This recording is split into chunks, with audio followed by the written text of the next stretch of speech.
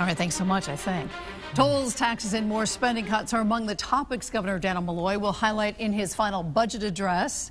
That is tomorrow. It opens the 2018 General Assembly session. Recreational marijuana, paid family leave, online sports betting, all expected to be on this year's agenda. Today, a busy one at the state capitol as the 2018 General Assembly session kicked off. Chief Political Correspondent Mark Davis joins us live with a look ahead. Hi, Mark. Hi, Ann and Scott. Good evening, everyone from the Hartford Newsroom. Yes, tomorrow is the opening of the 2018 General Assembly session. This is also an election year, a year that will determine a new governor and who controls the General Assembly, an election that is likely to overshadow every issue. When the governor enters the hall of the House for his final address tomorrow, he knows that one of his major proposals, the imposition of electronic highway tolls across the state, will at least get a vote this session in the House. It's something that will happen this session. We will be voting on tolls.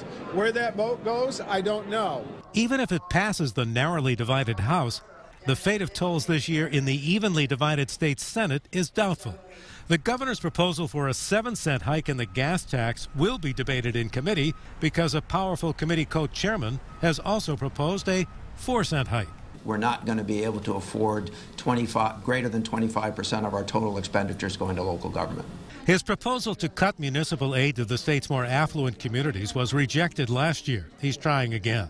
He's also again proposing extending the sales tax to non-prescription drugs, which was also rejected last year, and eliminating the $200 property tax credit, extending the bottle bill to wine and spirits. We are going backwards. He has tried this progressive agenda for 6 years, and it's failed. Other topics coming up include recreational marijuana and the taxes it would generate, a proposal for paid family medical leave, banning bump stocks like the one used in the Las Vegas shooting. Online sports betting may come up because the nation's highest court is expected to rule on it soon. And Tesla is expected to renew their push for direct-to-consumer sales that is vigorously opposed by Connecticut auto dealers. The last speaker there was Senator Len Fasano of North Haven, the Republican Senate President pro tem. There's also expected to be a push to allow MGM to bid for a casino license for Bridgeport. As you know, the Assembly passed and the governor signed last year authorizing a third casino to be run by the Mashantuckets and the Mohegans at East Windsor, where construction has not yet begun. Live from the Hartford Newsroom, Mark Davis, News 8.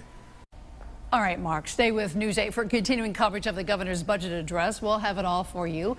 Our coverage begins at 10 tomorrow morning on Facebook. We'll also broadcast the governor's entire address beginning at noon.